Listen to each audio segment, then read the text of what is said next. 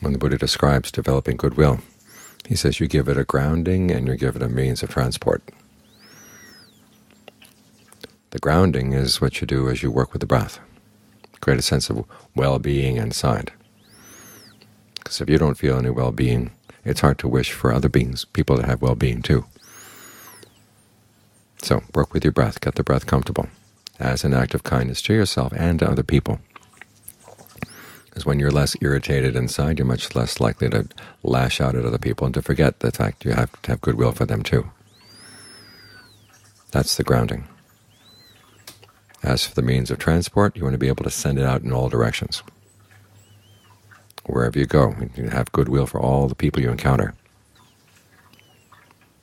Realizing that you wish for everybody's happiness, it may not happen that they're going to be happy. I mean, look at the world right now, and it's a time for a lot of equanimity. There's a lot of things that we can't change, but even with equanimity, you don't abandon your goodwill. You see the areas where you can be of help to other people, and you're happy to be of help.